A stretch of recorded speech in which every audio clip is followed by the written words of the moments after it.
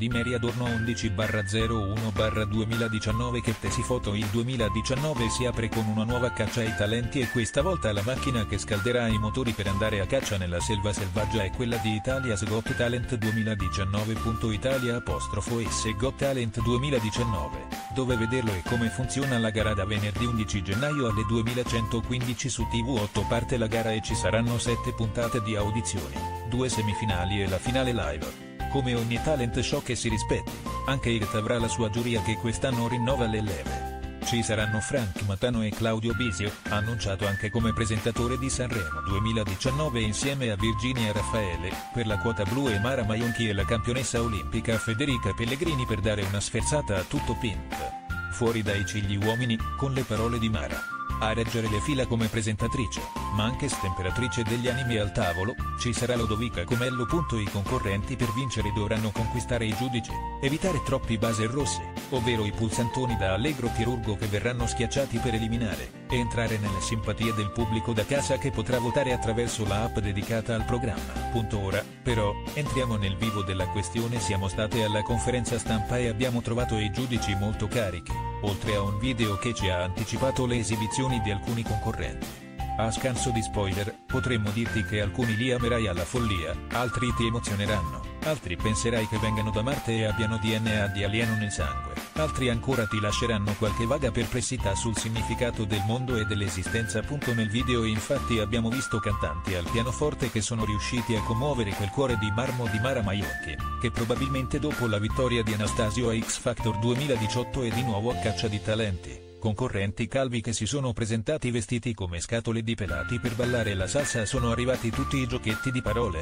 E ballerini di break dance che hanno danzato con brava dimina sincronizzando i movimenti pelvici sulle note più alte della canzone. Qualcuno lo dice a Mina? Italia's Got Talent 2019, i giudici e Federica Pellegrini. I giudici dall'altra parte del tavolo sembrano molto affiatati con le nuove iniezioni di forza. Mara Maionchi e Federica Pellegrini sono le vere novità. Mara, con la sua esperienza di talent alle spalle, si è accasata in un nanosecondo. Federica è stata accolta affettuosamente, un po' perché lei è alla sua prima esperienza televisiva di questo tipo, un po' perché una campionessa olimpionica che ha portato il nome dell'Italia nel mondo scatena sempre un timore reverenziale. Ed è giusto così, perché i campioni sportivi sono davvero dei supereroi.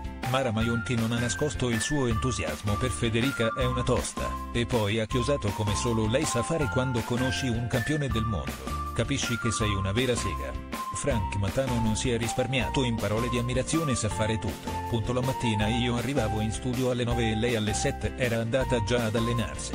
Non pensavo che si potessero fare più cose in un giorno. Federica Pellegrini poi ha raccontato che per lei quella di giudice a Italia's Got Talent 2019 è stata una bella esperienza che spera continui. È arrivata in un momento in cui sono a fine carriera nel nuoto, la prossima per me sarà l'ultima Olimpiade. Volevo provare a fare qualcosa di diverso. Il programma era quello giusto e i miei colleghi mi hanno alleviato la pillola rendendomi le cose più facili. Ci ha anche raccontato che della sua esperienza nel nuoto ho portato al tavolo dei giudici l'empatia verso i concorrenti. Mi sono immedesimata ai loro e nel fatto che in 100 secondi devi giocarti tutto e dare il massimo di te. E in effetti Federica Pellegrini in 100 secondi in vasca negli anni passati ha raccontato la sua vita. Italia_S Got Talent 2019, la gara di nuovo contro lo squalo bianco. Federica Pellegrini. Tutto per Federica, si è capito che è lei la star del programma? È iniziato con il nuoto e tutto deve finire, anche a Italia's Got Talent 2019 in una vasca, come un ciclo della vita magico. La campionessa insieme ai suoi colleghi Claudio Bisio e Frank Matano è stata protagonista di una gara di nuoto in cui gli altri due giudici si sono avvalsi anche di un vantaggio, che, diciamocelo, altrimenti come fai a battere una lippa delle acque come lei? La sfida sembrava quella di Phelps contro lo squalo bianco, dove lo squalo bianco era Federica Pellegrini e Bisio e Matano erano i Phelps di turno, un filo più scarsi.